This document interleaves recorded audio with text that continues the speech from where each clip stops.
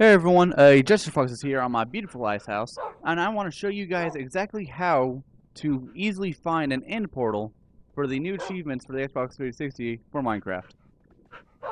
If you're like me, you built a world meant specifically for survival mode, just so you can get these achievements, and you got very lucky when they finally got over to 360 mode. Specifically, this time we're working on the end, question mark, into the end portal.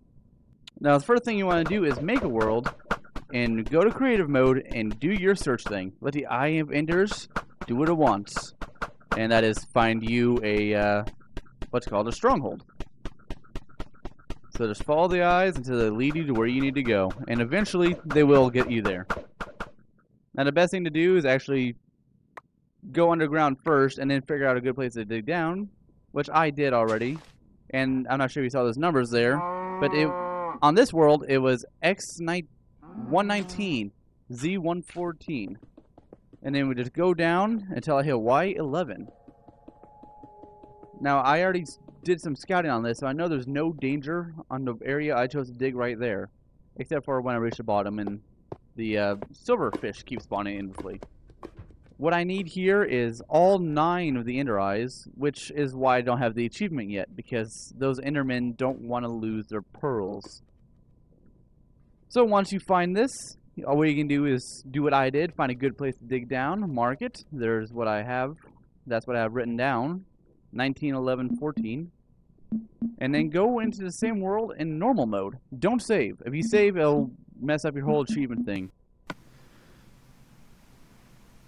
So once you enter into your world on normal mode, you'll be able to go to your wonderful ice house, get yourself your trusty old map, you know, what you need in order to find a place to begin with, and take a trusty old nap. So you can scare away the monsters and live comfortably at the beauty of your ice house. Because, come on, who has one of these? Seriously. So once you get to the point to where you're free to go out and explore, you go outside and follow the map to your destination.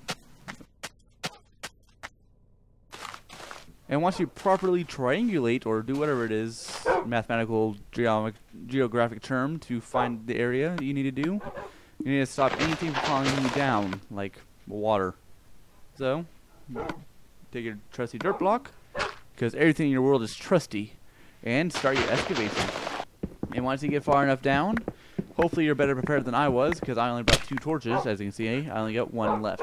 And you get there. Bring your army of dogs to kill the silverfish while you take out their spawner. Those nasty, nasty silverfish. And there you go. In normal mode, I have found an end portal without having to go hunt all those endermen and waste their eyes trying to find it. It's not the most used term, or the most used method, merely for the fact that that might be considered some sort of cheating, but it's not always easy to do these things alone. So, if you're happen to be doing things alone and you need to find this, feel free to just take this method. And this has been a Jester Fox on Xbox 360. I hope you guys enjoyed the video. Feel free to check out my personal channel, The Brass Fang, on YouTube. Oh, poor dog. And I will hopefully see you guys in the next video. I hope this guide was very helpful to you guys in some way. And, as again, see you next time. Salon.